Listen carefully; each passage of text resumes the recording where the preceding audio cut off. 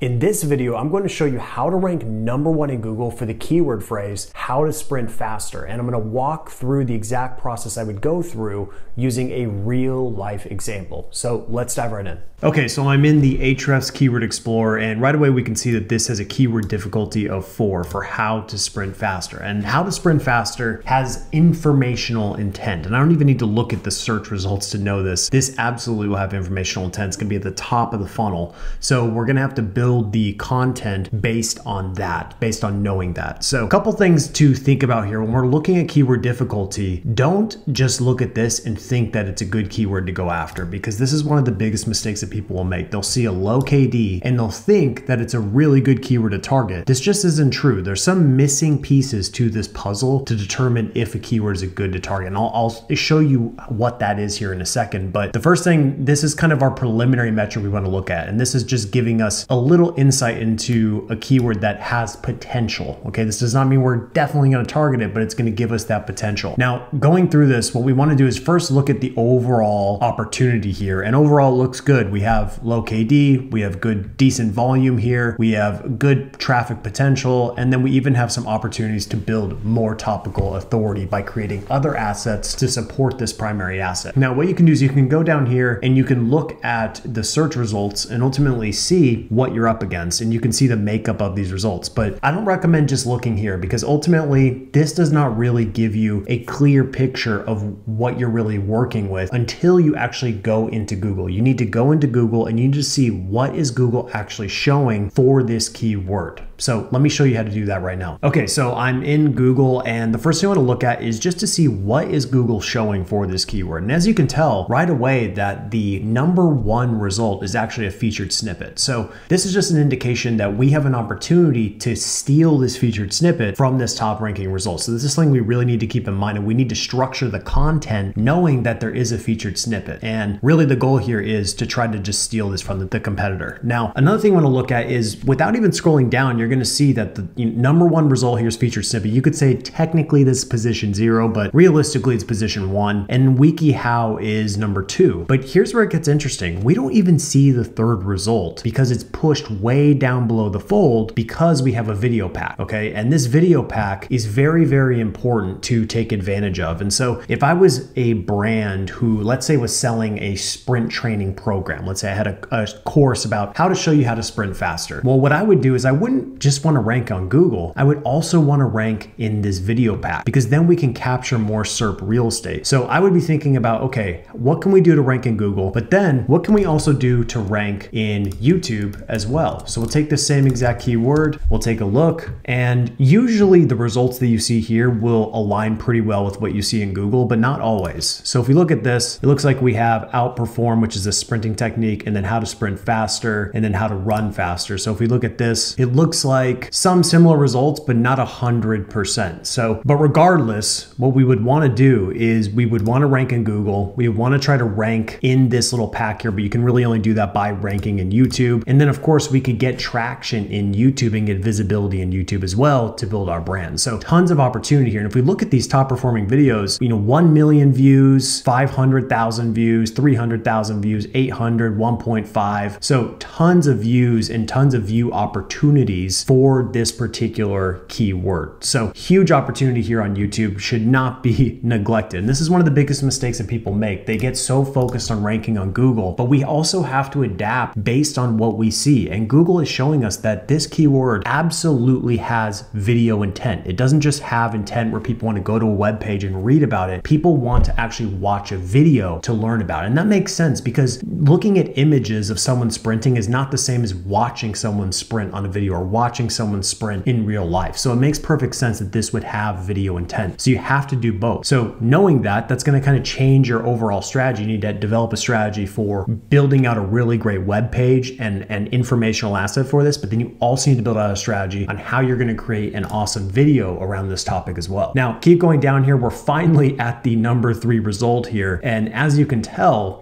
pushed way down below the fold. So even if you ranked #3, let's say you did an awesome job, you ranked number 3, your CTR is going to be very, very low. I guarantee that the CTR, the click-through rate on this particular result is very low. And based on most studies, the average CTR is anywhere between 25 to 30% for the number 1 result. So we can assume that that gets chopped in half going to number 2, which brings it down to about 15 or so. And then it gets progressively worse from there. Now, in this case, it's going to be much lower. I would assume CTR on this one is maybe 5% if we're lucky. Okay. Now it gets progressively worse as we go down, but I've seen a lot of SERPs where there's a lot more SERP results. In this case, there actually aren't a ton. So we basically just have a featured snippet. We have a video pack, and then everything else is pretty clean, and then some related searches as well. Now, a couple key things to keep in mind when you're looking at these search results, go back up and you'll see that Google's giving us these additional little search results. And basically this is Google telling us that there is topical relevance on these ideas as well. So when people are searching for how to sprint faster, they're likely usually searching whatever their ideal sport is. So like if I was a baseball player, I'd want to search how to sprint faster for baseball or for rugby or for football. So getting more granular, and realistically, the answer is going to be the same pretty much for all of these, but there might be some nuance. So Google is just telling you right away that you need to build out assets for this as well. Okay, that's, Google's not specifically telling us to do that, but we can look at this and know that we need to build more topical authority. Now we're going to go down here and we'll look at related searches. Okay, and there's some other things going on here. We have obviously sprint and sprint training, but then linear acceleration wall drill. Okay, very specific type of query here. Hill sprints, resisted sprint training, and split squats. So these are all things that are directly related to our core topic, which means we either need to include these ideas in the content itself or build out separate assets that are specifically about these topics, as long as they're not competing with the pure intent. Okay, and then also some additional related searches down here as well. So these are all things you need to be taking note of when you're building out your strategy, because this isn't just you build out one really great asset for how to sprint faster. You also need to be thinking about, okay, what are the 5 to 10 other assets we're going to build that are going to support this main asset as well. So this is the value of looking at Google search results. You can't get this same value by looking at Ahrefs or SEMrush. You have to actually go into Google manually and see what is going on in here and ultimately get an idea of what you need to do. Let Google dictate your strategy. That is the key. You have to look at these search results manually. Okay, so what I did here is I actually just exported the search results from Ahrefs and threw them into a simple Google Sheet. And whenever I'm analyzing competitors, I do this in 2 phases. The first phase is going to be quantitative analysis. And all that means is just a fancy word for looking at the data and getting an idea of what we need to do to match the competitors. And then the second part of this, which I'll show you in a second, is the qualitative analysis. And what that means is I'm literally going to open up all these competitors. I'm going to look at them and say, okay, what are they doing really well? And what are they not doing so well? What are the gaps that I can take advantage of to ultimately beat them? Okay, because at the end of the day, SEO is a competition, and our goal is to simply do better than the competitors by creating an asset that's different and better than what already exists. Okay, and so when I'm going to be analyzing these competitors, you're going to see here in a second, I'm looking for weaknesses that I can take advantage of to beat them. Okay, this is a competition. The goal is to beat them, so we must find their weaknesses. And sometimes I'll do a qualitative analysis of these competitors and find out that it's hard to find a unique angle. It's hard to find any weaknesses. And that's usually an indication that maybe you should move on to another keyword, because it's going to be so difficult to beat their content that it's ultimately not even going to be worth the investment. So in this case, though, that is definitely not the case. So first, let's start with the quantitative side of this process, which is just looking at the data. And what I like to do is I just like to look. I don't even want to look at the page, right? I just want to look at what I'm seeing at a very high level. And at a high level here, you're going to see a few things. So in this title category, this is the exact title that this page is using, or that these pages are using. And we can see that the first 5 results here have the exact keyword phrase in the title. So clear indication that this is very important, that we get the exact keyword in the title. And so I highlighted this in red because there's no point of leverage here. Okay, we're not going to be able to do anything better than what they're already doing as far as placing the keyword in the title tag. A very simple thing, but you can tell that we have 4 other results that are ranking without even placing the primary keyword in the title. Okay, so this is a point of leverage, and just doing this alone, you're already going to be better than these 4 competitors. We're not even talking about the content yet. Just placing the exact keyword in the title. That is it. It's that simple. Now, that's the first part. The next part is we want to look, is the keyword, the exact keyword placed in the URL? Now, I'm borderline psychotic about this, but I think that you should place the exact keyword in the URL. It's just the way I like to do things, because I want to make sure that I can actually mark it off the list and know, okay, I have optimized this perfectly, okay? And I don't have to wonder, well, should I change the URL, or is this not optimized so perfectly? I don't ever want to guess. I don't ever want to wonder. So the way that Masterclass has set this up is exactly the way that I would personally optimize it. I would have keyword in the title, keyword in the URL. So there's no point of leverage here because they've done this perfectly looking at this. But these other guys, not so much, okay? WikiHow, they have sprint faster, so they have a part of it. So all these that I highlighted in orange, this just means that they have a part of the keyword in the actual URL. So they're doing decently, but they're not doing great. And then looking at this one here, how to run faster, okay?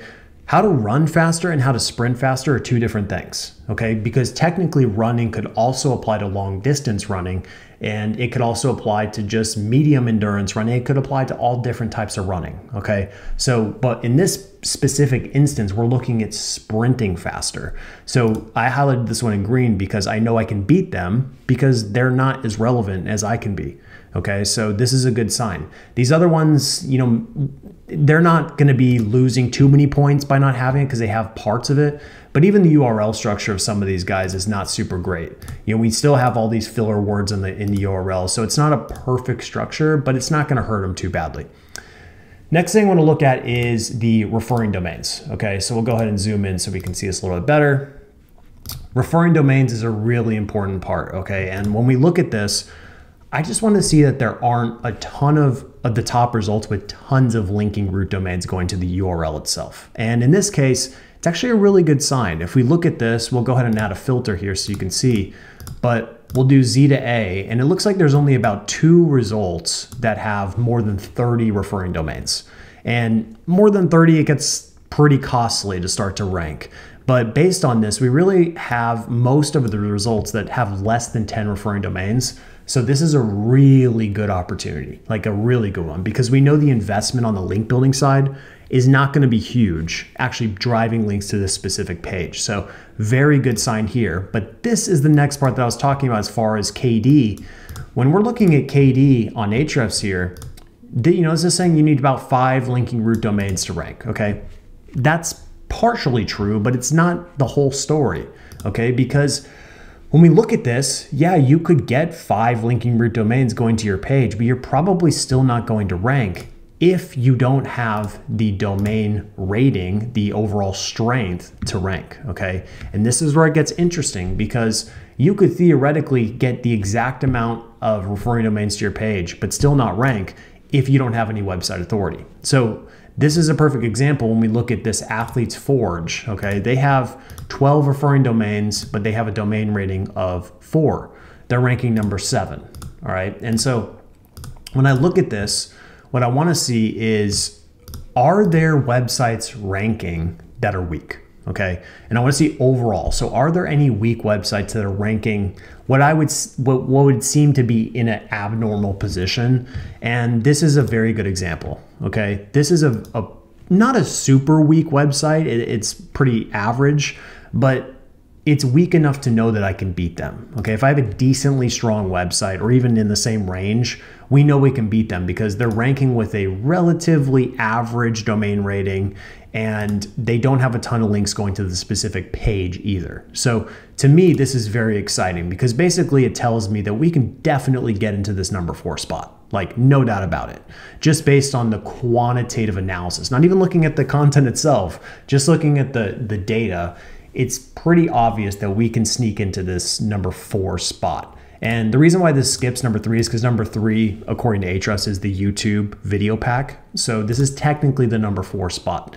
So this is a really good sign. I'd be very excited about this. And then I'm also really excited about these guys who are ranking here as well. So they're ranking number 7. Once again, they have a decent amount of referring domains going to the page, but their domain rating is a 4. I mean, it's virtually nothing. So this will be very easy to beat. So it would be embarrassing if we couldn't get to number 7. I mean, this should be really easy to get to number 7. And then lastly, the number 10 spot, there's just no reason we shouldn't be able to beat number 10. They have a low domain rating. Their site is not very strong. They don't have links going to the specific page, and they're not even really optimized for the target keyword. So there's just really no excuse to not beat these guys with a decent page. All right, so this is the beauty of just looking at this on a quantitative basis. You don't even need to look at the content. You can just look at this and find opportunity just by looking at the numbers. And this is the exciting part here. The real magic happens when we dive into the pages, and then when I really start to see how I'm going to be able to beat these guys. But this is the first part where you can really dive in. And then the last part of the quantitative analysis is actually to use a tool like Surfer. And the beauty of Surfer is that we can actually go really granular and start to look at how these pages are optimized before we've even opened up the pages themselves. So for example, when you go into Surfer and you go into the SERP Analyzer, you can export all of this data. And so I basically just exported the ones that I think are important. Now, once again, we're looking at the top 10 or so, and I just want to see a few things. So keyword in the title, we already know that the top guys have that. Then is there a keyword in the meta description? Now, meta descriptions don't matter a ton these days because Google will rewrite them. But still, once again, going back to the idea that we want to check things off the list to make sure that we've done them, this is one where I would just make sure that I've done it so that I can sleep at night knowing that I've actually done the basics. Okay, so when we look at this, it's actually really interesting. We'll open up this number 3 result, and we'll actually open up the number 1 result as well. And using the detailed Chrome extension, once this loads, we'll go ahead and actually open this up, and you'll see, so they don't even have a meta description at all. Okay, so this is not ideal. They definitely should have a meta description, even if Google will likely rewrite it. It doesn't make a difference, we should still put it in there. So we can beat them on this front, that's a very good sign. And then we'll look at the number 1 result, and we'll see that they actually do have a meta description, but the problem is they don't actually use the primary keyword, how to sprint faster, in the actual meta description. So what I would do is I would put the exact keyword phrase in a very natural form in this meta description, just to make sure that I get it in there. So we want to have it in the title, we want to have it in the description, we want to have it in the URL, and then most importantly, we want to have it in the first H1, possibly in the first H2, and then of course, maybe a couple times throughout the page. That's like bare minimum on-page SEO. But believe it or not, a lot of websites don't do that. So you can win just by doing very basic on-page SEO in many cases. So looking at this, we have all of these results, none of them have the keyword in the meta description. So right away, this is an opportunity. So I highlight green as opportunity. This one here is interesting too. This is how many keywords in the actual body of the content itself, like how many times did they mention the exact phrase, how to sprint faster. And so this number 2 result doesn't actually mention it at all, okay? And that's a really good sign. And then these other ones, there's multiple, okay? But what we would not want to see is pretty much every competitor that's perfectly optimized, okay? Because that gives us less margin of error. All right, and in this case, it's going to be pretty rare where you're going to see that, but in really competitive verticals or competitive keywords, almost all the top results will be optimized very, very well. So, but in this case, that's definitely not what we're seeing. The next one here is just pure word count. So looking at this, 1,200 words, 4,500 words, all over 1,000 in the top 3, so that's good. But then these guys here, we got 3 results that are all below 1,000 words. So just no reason that we shouldn't be able to jump in here at only 400 words ranking. Okay, that's a very good sign. Next one is the total referring domains, which you already know is not a ton. This is Surfer's metric. It's not as accurate as Ahrefs, so take it with a grain of salt. Looking at this is how many, in this column is how many keywords are using the strong tag or are bolded in the copy itself. So this one's pretty interesting because no one has bolded the actual keyword in the body, but these guys, I think mainly by accident did it. I don't think it was intentional, but if we go down here, you'll see that they did a summary of the actual content here. So how to sprint faster, number 1, they highlighted the steps, and they, this just maybe by accident was bolded. Maybe not by accident, I don't know, but they did actually bold it. Now, does bolding matter? Probably not, but if you're trying to get the most bang for your buck, you could just highlight and put a strong tag around the core keyword in the first sentence. it's not going to hurt you, but I don't know if it's going to benefit you a ton. But once again, it could be something that you just kind of mark off the list. Then look up here. This is how many times is the keyword actually mentioned in the paragraphs, in paragraph tags. Once again, tons of opportunity. Most of these pages aren't even mentioning the core keyword, which is definitely not ideal. Next one here is the primary keyword in the H1 tag. Once again, tons of opportunity. Most pages are not doing it. Is it mentioned in the H2? Once again, most are not doing it. And then is the keyword mentioned above the fold? Very, very important. The number 2 result is not above the fold, which is very fascinating. And if we look at this, we'll open it up and we'll see, just to prove that it's not, how to sprint faster. And you can tell that the only thing that's above the fold is the actual H1 tag. So they don't even mention it here in the first paragraph, which is a mistake. It should be mentioned here in the first sentence to really optimize this page. So honestly, they could probably beat the next person above them if they just did some of these basic things. So that's one thing we want to look at, is make sure that it's above the fold. And the thing is, we're going to be doing these things no matter what. If we're doing proper SEO, we're doing it the way we should. We're going to be handling all these, but it's more of just to see the opportunity that exists for us. Okay. And clearly, when we have 6 competitors who don't even have the primary keyword above the fold, there's just no reason we shouldn't be able to perform well in this. This is very exciting. And this isn't even looking at the content. Next one is just keyword in the URL, which we know most do not have that. And then the next one here is overall structured data. Structured data is definitely important, but I think some people go a little overboard. There's one result here that has like 13 instances of structured data. I don't think that's going to be hugely beneficial. And even just looking at the data, we can see that the top result only has 1 instance of structured data. So we'll go and take a look, and we'll see when we open up the little tool here, we'll see that they just have the organization markup on this article. So this is not even marked up at all. This is just a site-wide schema markup, and they didn't even mark this up for article. So this is just kind of another example showing that schema markup doesn't really influence rankings a whole lot. I think it's definitely overblown in many cases, but once again, it's not something that should be ignored. But if we look at this, some do have schema markup, but two out of the top 3 results barely have any schema markup at all. All right, so it shows you it's not super influential in our rankings. And then this is the overall score that Surfer gives you as far as your content score, your on-page SEO score, basically.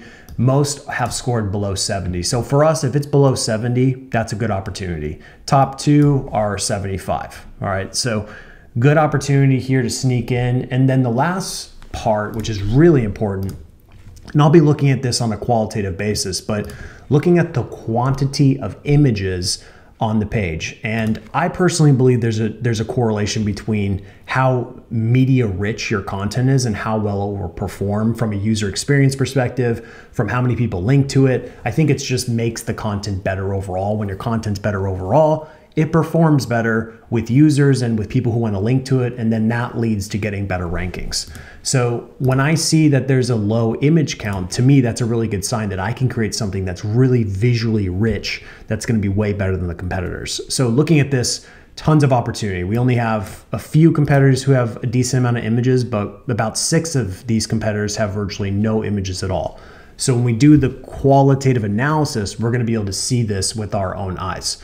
Now, let's do that. Let's jump right into the qualitative analysis now. All right, so now we're going to do the qualitative analysis. And really what that means is we're just going to look at this, and I'm going to, from a subjective point of view, give my opinion about the strengths and the weaknesses of these ranking assets or these ranking competitors. So ultimately what I'm trying to do here is I'm just looking for opportunities to win, okay? And so if there are certain trends and certain things that are clearly working, I want to take advantage of those, but I also want to look for things that they're not doing super well. So let's look at this first result here. It's already doing some good things, which I think is something that should be modeled, which is they have the content actually above the fold, which is good. But then it is getting pushed down with this image. And then of course, another block here, that's a call to action, which is, I think personally is a little too high up in the content, because now if we're trying to satisfy the intent of this keyword and we're really focused on delivering the best value for the searcher, this is not going to benefit them at all. This is not going to benefit the searcher, and this is not going to satisfy the intent. So I would move this CTA lower if this was my content, because now, because of that block, it takes us forever to finally get to the content. Okay, now we're finally here. So let's look at this, and overall, pretty blocky, pretty huge blocks of text, not super easy to read. And so right away, I see a huge opportunity. This is not a super well developed asset. And what we can do is we would create an asset that leverages the concept of the list post. I think list post is pretty much always applicable and always good. But the problem here is that this is just not well formatted and it's very difficult to read. And there's also no visuals, there's no media, there's not really a whole lot at all. So the fact that this is ranking number 1 is really exciting, because this content is easy to beat just by making it more visually rich. And so this is a great opportunity, and I'd be really excited about this. So now this is the second ranking result, and it's much better, much more visually rich, showing real life examples and videos of how to actually demonstrate what they're explaining. And so this is actually a really great piece of content. And if we go down, continual stuff to break up the patterns. And yeah, this is a very legit piece of content. This is very, very good. So I would say that this one definitely deserves to rank overall. I think this is going to be a difficult one to beat overall, but this is also a very good model for what works, but ultimately a good model for what a good piece of content looks for this keyword. So if Google could subjectively pick the rankings, I would definitely pick this page over this one, because it's clearly better and more valuable for the searcher. Now we're on to this one, and once again, this huge image here might be nice for the design, but it's actually bad for user experience, because now it's pushing the content way below the fold. So this content, this whole block right here needs to be moved up above the fold. So this should be restructured to make that happen, and ultimately so you can satisfy the intent better. Now going through here, once again, this is similar to the masterclass one. There's just a call to action that's way too early on this, because this is just, people are going to click off. It's going to kill user experience. It's going to kill the positive user signals that you need on this page. So you want to have CTAs too high like this, because you haven't even delivered on what the searcher came for. The searcher came to learn about how to sprint faster. So this is taking away from that. Go back through here, and this is really random. You have just like a random Instagram post here. Not sure what that's all about. And then going through here, another Instagram post. Yeah, so not exactly the most in-depth or well-developed piece of content. So once again, another good opportunity. So really, out of the top 3, one of them is good and the other 2 can be beat pretty easily. Next one here is from Livestrong, which is a very well-known website, and we'll look through theirs and we'll see, once again, another huge thing above the fold here, call to action. And then this one is pretty rough. So this is what happens when a website gets so strong and authoritative. What tends to happen is that as a website gets stronger, their content quality decreases, because they don't need to have exceptional quality content to rank anymore. And so this is the downside of, it's almost the curse of success in SEO. When you start to actually become successful because of your content, the content quality starts to fall, because then you focus on hitting editorial publishing cadences instead of actually investing in content, trying to make it the best that it can be. And so based on the authority of this website, that's really the only reason why this is ranking. If you took this same exact content and you published it on a brand new website, it wouldn't perform at all. This would not rank, because it's just not deep. It doesn't have any visuals. It doesn't explain anything super well. Don't even know who the author is really, who even wrote this content, why they're qualified to even write about how to sprint faster. So variety of things going on here that are not ideal, but if we're someone who's trying to rank here, we should get excited. Okay, this is very, very good. Now, number 5, go down here and we'll see this one's gated. So yeah, then we can just skip right past this one. And then we'll look at Athletes Forge, this one here. This one is interesting. You can tell that this one was actually written by someone who's legitimate. It's not the best design. It's not exactly super readable in ways, but you can tell that this has depth to it. There's actual real content here, real expertise here, just by briefly scanning over it. So this is one that you would definitely want to take some bits and pieces from and see, the good things that they're doing. But I would say out of all of these so far, this one is actually probably the second best as far as depth of content. Design is not super great, but if this was my page and I wanted to improve it, I would just really upgrade the design, because I know that I have the depth, I know I have the expertise, but I just need to focus on the design and user experience on this page. Next one here, we'll scroll down, and this one is similar to the other ones, not super deep. Next one here, 3 scientific proven ways to sprint faster. We'll take a look at this one, strength training, plyos, practice, and final thoughts. Okay, so once again, not gonna blow your mind on this one, not super deep. And then the final one here, which is how to run faster. We already know this one is a little odd. It's not exactly how to sprint faster. It's more about running in general. So not exactly the one that we would want to model in general. So based on all of this, we really only have about 2 competitors that are really doing things pretty well. I would say WikiHow is by far the best page, is like overall. It has good content, it has great visuals, great videos. Overall, this is a very good page, and it's really going to help satisfy the intent and ultimately help the searcher get what they came for, right? They came here to learn how to sprint faster. They're getting mostly everything that they would need to accomplish that goal. So this is great, and it's a really good how-to and a complete guide. So it's really satisfying the intent. Now, the other one that is also doing well is this one here, Athletes Forge. This is another great piece of content. Like I said, it just needs a little bit of refinement, but this is very good. So ultimately, we have about 2 competitors that we can certainly pull things from, but this is what you have to do when you're trying to rank. You have to analyze these competitors and dig in and really make sure that this is going to be a good keyword to target. And now based on this, looking at the competitors, this is a very good keyword to target, because there's no one that's really blowing any minds with the content that's ranking here, except for one that's very, very good.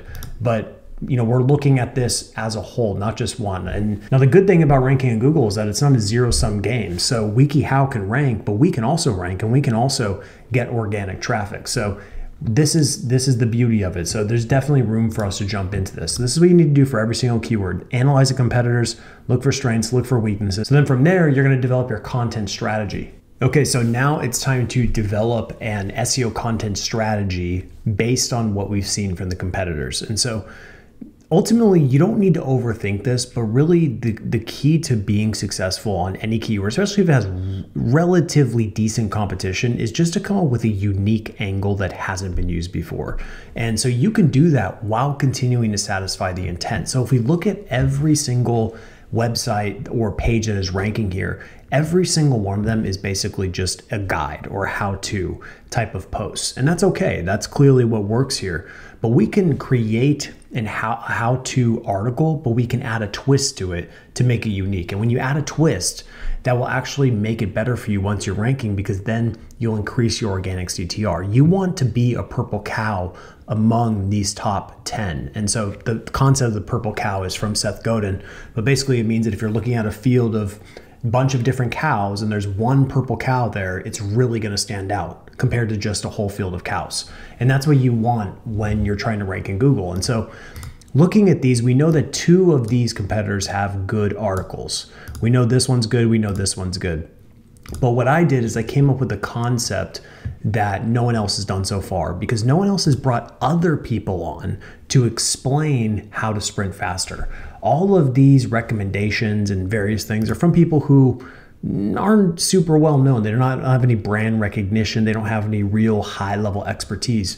So what we would want to do is we want to find people who are highly qualified to talk about how to sprint faster. So I came up with a few different ones. It could be how to sprint faster in 2022 according to scientists or pro athletes or Olympians, or even this one, just to leverage Usain Bolt in the actual title tag here and then talk about his secrets. And here's the cool part is I don't need to go and interview Usain Bolt to build this content. I can just analyze Usain Bolt and his sprinting technique and then explain what those secrets are of what he's doing or what he does that's different than everyone else, okay? And so we're using different types of leveraging other people's names, name jacking to ultimately drive more clicks and more visibility and more interest in this content. Because at the end of the day, some of this stuff is a little boring, right? I mean, 7 steps, 8 expert tips with pictures, and it's not super exciting. So if we add a little spice to it, we add a little flavor to this kind of worn out topic, it's going to drive more interest and ultimately help us rank longer. And that's what we should go for. So when I'm thinking about my SEO content strategy, and this doesn't matter whether it's an informational piece of content, it's a transactional page, it doesn't make a difference. No matter what keyword I'm going after, I want to think about how can I make this page different than what's currently ranking so I can build a moat around this content. And what that means is ultimately we want to be able to rank for the long term. We don't want to create something that's so easy to beat that a competitor can just throw up a page today and just wipe us off.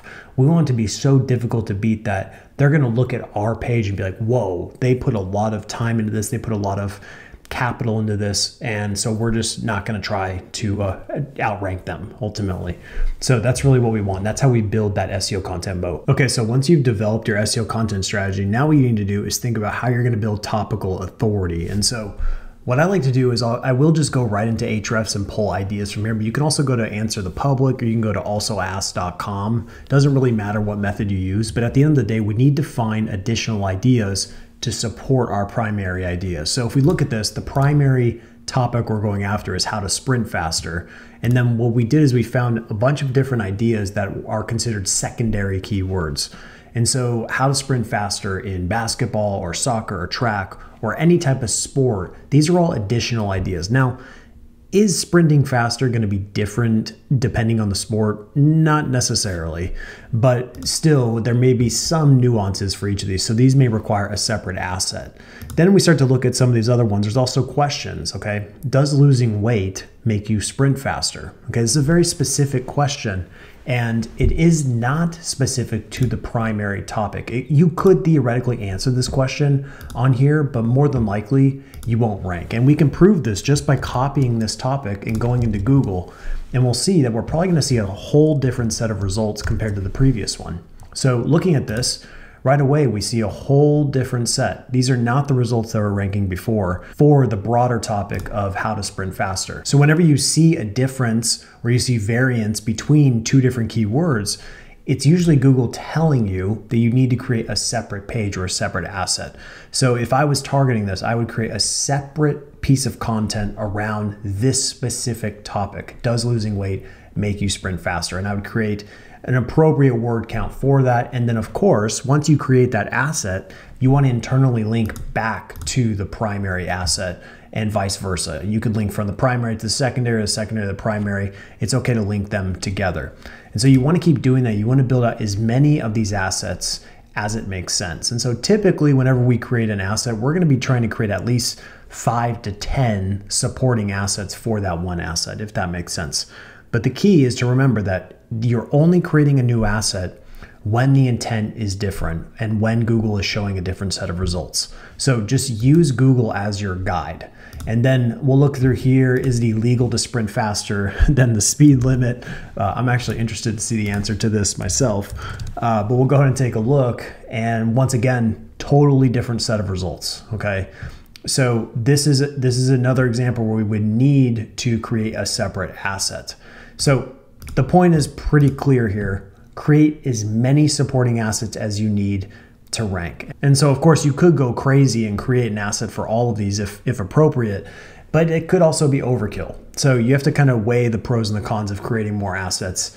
But if your goal is to be the authority and the dominant force for how to sprint faster, then you should absolutely max out every content opportunity that exists. And then once you've built out all these assets, all that's left to do is just start acquiring links to the primary asset and to these secondary assets. And if you've internally linked them well, you're going to drive authority to all of these different pages. and a rising tide will lift all ships. So all of these posts will perform better. All of these keywords will perform better because you've built a really strong cluster and a really strong cluster of authority around this one core topic.